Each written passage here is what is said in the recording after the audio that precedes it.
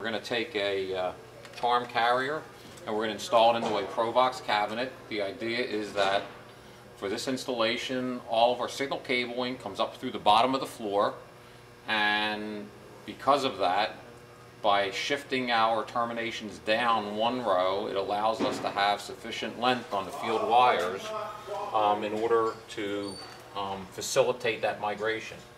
We're going to start by installing the charm carrier panel, conveniently starting the first couple screws for that installation.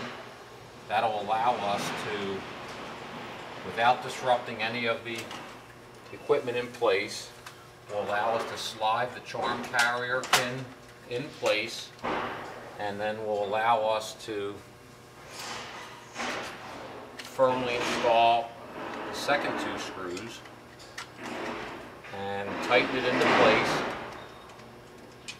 to facilitate a secure connection into the panel.